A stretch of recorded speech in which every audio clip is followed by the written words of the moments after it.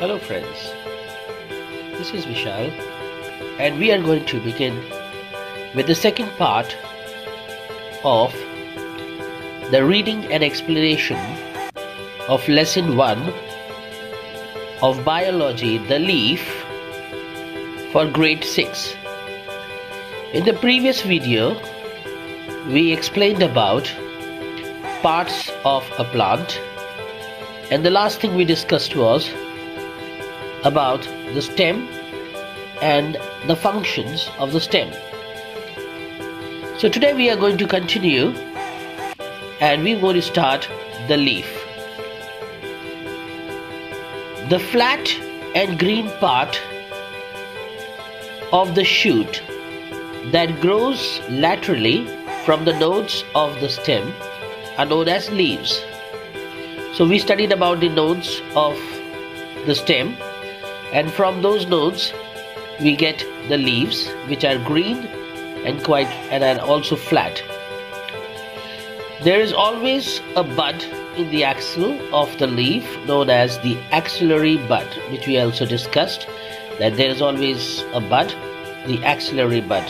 So we already know about it. Leaves do not continuously grow like the stem, but stop growing on attaining full size or a certain size. After that the leaf does not grow. So the leaf grows and it achieves one size, and once it achieves its full size it will stop growing. Now, structure of the leaf. When we look at the structure of the leaf, it's good to see the diagram here. And you can see that the leaf is attached to the stem or the branch with the help of the small stalk here, which we know, which is called as petiole or petiole. Then the continuation of this petiole goes further and we call it the midrib. This is the midrib. The midrib is further divided into branches there inside, which are known as veins. Now when we look at the flat surface of the leaf, we call it the lamina or the leaf blade. And the edge of the leaf, we call it the leaf margin. And the end of the leaf or the tip of the leaf, we call it as the leaf apex. So the basal part of a leaf is a stalk called the petiole. It is attached to the stem at the node, and axillary bud is present in the axil of the leaf as mentioned and shown here. Okay. Sometimes leaves are directly attached to the stem and they do not have a petiole. When that is the case, the leaves are known as sessile leaves. Sessile leaves means this particular structure is not present. Let's proceed. The next part is the leaf blade or the lamina. The green flat and the broad part of the leaf is called the leaf lamina or the leaf blade. It is the outer edge and is called the leaf margin. So we know that the flat surface of the leaf, any flat surface of the leaf, is known as the leaf lamina, and the edge of the leaf we call it as the leaf margin. Then the midrib. The midrib is of course a continuation of the petiole here, and then right in the middle we can see that it is known as the midrib. This laterally gives out fine branches known as veins. So the midrib gives rise to branches which are known as, we can see this more clearly here. If this is the midrib here, we can see these branches coming out from here. These are the veins. Clear? I hope so. Right. Then the veins are further divided into smaller branches and they are known as veinlets. They help in the conduction of water and food, and they also help in the support or the mechanical support to the leaf. Veins provide a skeleton or supportive framework to the leaf. Okay, So we came to know the various parts of the leaf. We saw the typical diagram of the leaf as well, and now we can proceed with the types of leaves. So when we look at the type of leaves, we always divide or classify the leaves on a certain basis. So here leaves can be of two types, simple leaves and compound leaves, on the basis of the lamina, whether it is divided or undivided. If the lamina is divided or undivided, based on that we will be dividing the leaf into simple and compound leaf. First, let's have a look and understand what is a simple leaf. A simple leaf, we will find that the lamina is undivided. It's a single piece. The entire leaf is undivided. For example, here you can see this is one continuous lamina for one particular leaf here. The entire leaf has one continuous, complete lamina here. Such a leaf is known as a simple leaf. So, the examples are in mango, in banana, and in banyan we will find such leaves. But there may be certain leaves that can give us the idea that they are not simple leaves, but they will be. Such are like marginal incisions or incisions are found. If present, that means the leaf seems to be divided into smaller leaflets, but it's not completely divided.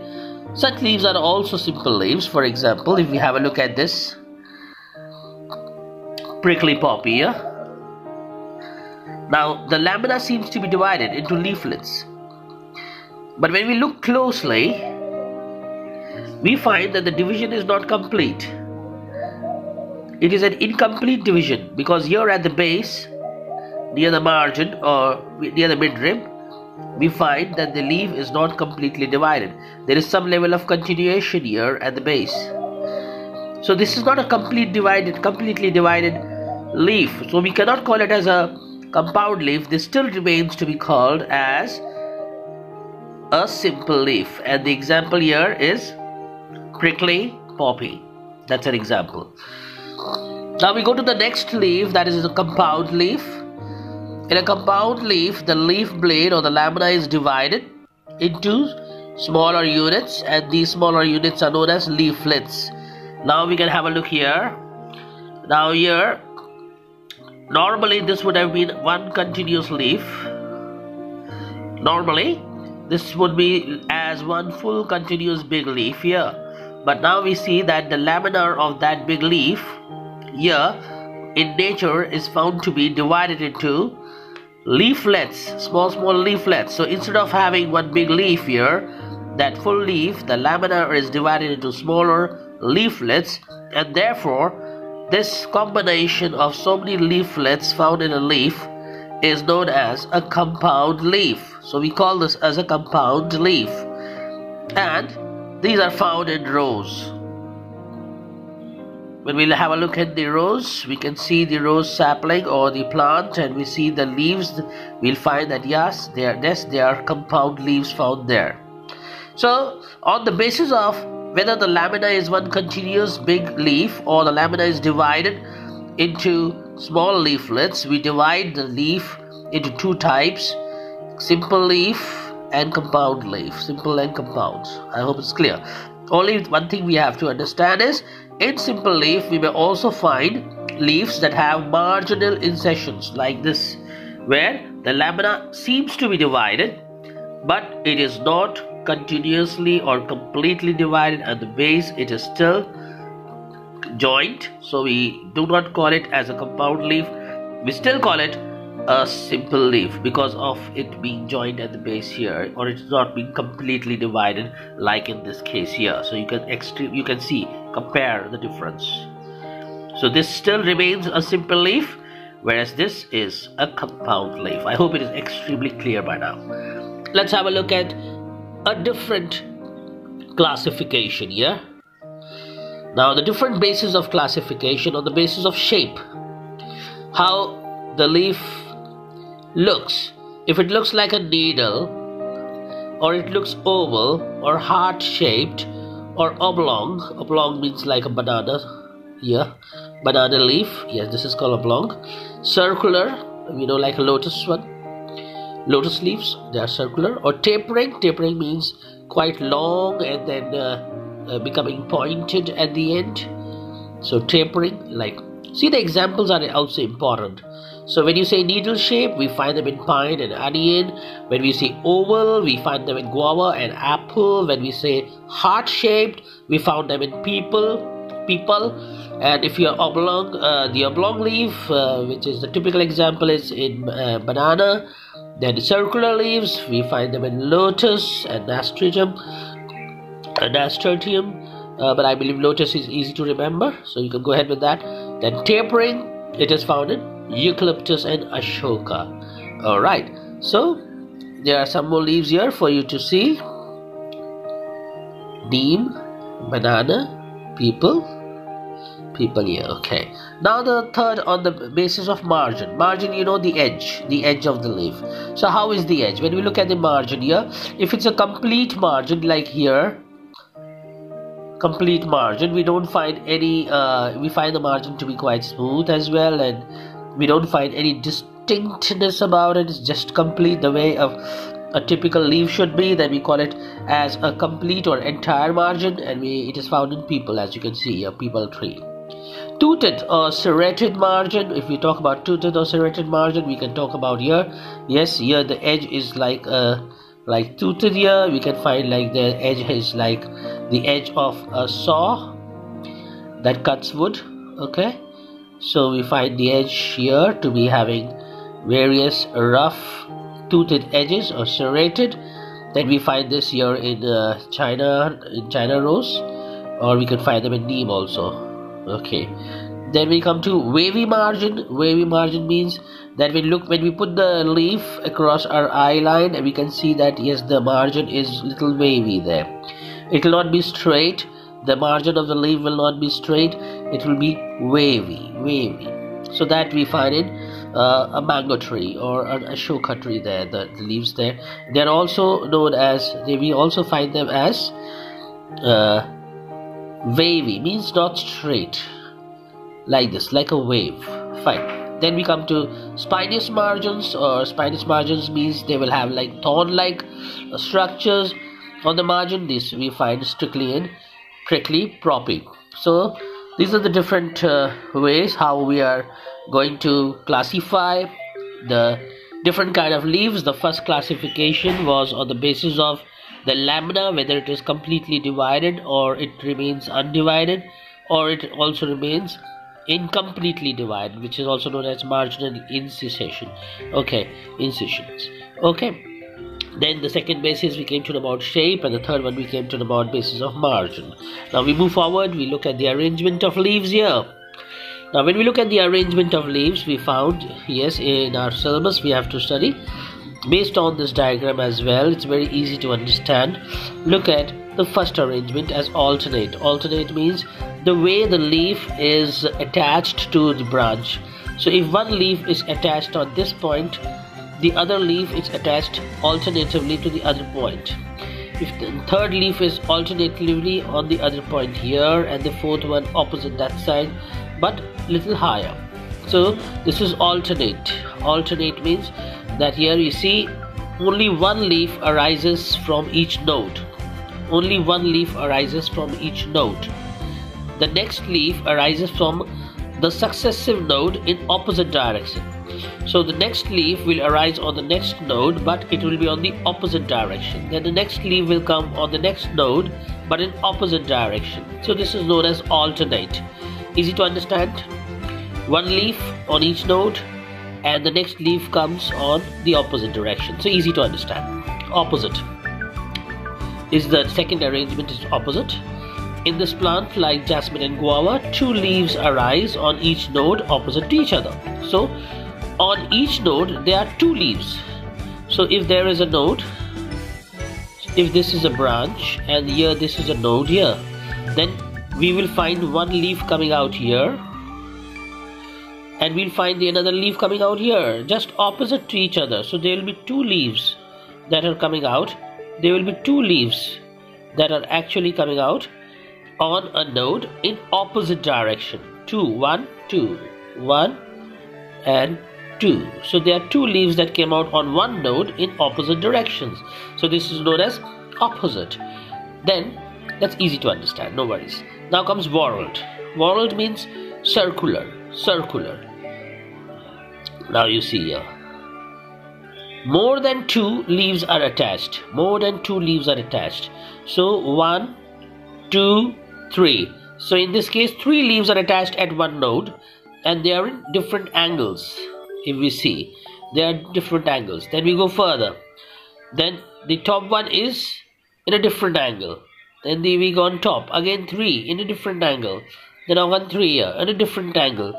So number 1, on one node we'll have more than 2, rather in this case 3 leaves. As we go top, again there will be 3 leaves on the single node, but here the angle of the leaf coming out will be different from the angle coming out here. So we again go further. Again there are 3 leaves coming out, but at a different angle. The angle at which the leaves are coming out here are different from here. Okay, so this is the way how we came to know about the arrangement of leaves here. First was alternate, and then came opposite, and then came whorled. So this was whorled here. Now we go to the next topic here, venation of leaf. Venation. Venation means, just have a look here, arrangement of veins in the lamina. How the veins are arranged in the lamina. How the veins are arranged in the lamina. So 2 types are found. Reticulate venation, as here. Reticulate venation is very easy to understand. You have a midrib, and then you have, from the midrib you have the various veins coming out, and then from the veins you have various veinlets coming out. A typical example here is people. So people is a typical example. In this we can find regular distribution of the lamina. It's forming a network, like a network here. You can see it's like a network. But it is also found in dicot plants. So good way of associating reticulate venation is found in dicot plants. Dicots, which I already told you, which means it has 2 cotyledons that form the early leaves for a seed that germinates. So then we come to parallel venation. The second one is parallel venation. As you can see here, in this case, here this is the midrib, but all the veins that are coming out are parallel to each other. They're just straight lines, parallel to each other. They are not going in a certain arrow or certain angular direction. No, they are all parallel. So this is called parallel venation here. And this parallel venation is found in monocot plants. Some examples are banana, grass, maize, wheat. So here we came to know the venation of leaves is of 2 types. Reticulate venation found in dicot plants, and parallel venation found in monocot plants. Typical examples in the diagrams are here for you to see. You can easily see here the veins are parallel, and here they are at a certain angle as normally found. Now let's look at the functions of the leaf. When we look at the functions of the leaf, first one is photosynthesis. Very easy to understand. Photosynthesis is all about production of food, and most of us know that, no problem about it. So we know that plants are autotrophs. Autotrophs means self, making their food self or nourishing themselves. So in photosynthesis they use water, carbon dioxide in the presence of chlorophyll and in the presence of sunlight, and food is prepared for the plant. So this is photosynthesis. This takes place in the leaf as shown here, and then the food is produced and transported to the entire plant. So one function is, major function of the leaf is production of food. Okay, then we come to the second function of the leaf, which is transpiration. Transpiration means that from the leaf water vapor will be given out, or the excess water that is there in the plant will be lost from the leaf into the atmosphere. Water vapor, this particular process we call as transpiration. Is given here very clearly. Transpiration is the loss of water in the form of water vapor from the aerial parts of the plant. Transpiration is the loss of water in the form of water vapor from the aerial parts of the plant, very especially from the leaves. Now, what is the significance of transpiration? This is a very important question as well. First is cooling effect. Cooling effect, how do we get it? Now, from the surface of the leaf, when water will be lost, it will actually take the energy or the heat from the surface here and it will evaporate. When it evaporates, it's taking the heat from the surface of the leaf, and therefore when you take the heat from the surface or any surface, you actually offer a cooling effect to that surface. So definitely it offers a cooling effect not only to the plant but also the surrounding of the plant. Because of the presence of water vapor and its evaporation, you'll find it's much more cooler. So a cooling effect is an important one. Yeah. Second one that we talked about, the transpiration also helps in transpiration pull. Now, what is transpirational pull? Transpirational pull, if we again understand here, since water is being given out from here, and we know that water has been moving in a continuous channel from the roots, stem, branch, leaf, and the outlet, that is generally stomata. So as this movement is through a continuous channel of water, as water is moving here continuously, as water is being lost from here, that creates a pull, or it creates a vacuum here for more water to be brought here, and this further is transferred, I need more water, we need more water, we need more water, and as soon as it comes to the roots here, they need more water and more water is pulled. So this continuously pulling of water from the roots to the stem, and from the stem to the branch, and from the branch to the leaf is continuously done, because from here there is a continuous loss of water going on as per the need of the tree. Clear? So this transpiration helps in the ascent of sap, also known as transpirational pull, that helps in helping the plant to pull the water and the minerals from the root to the leaves. I hope till here it is clear. So in my next video we will go with the next topic, which is modification of leaves. Till here I hope it is clear. So please do revisit the videos in case and when you're doing that, please keep your book open as well.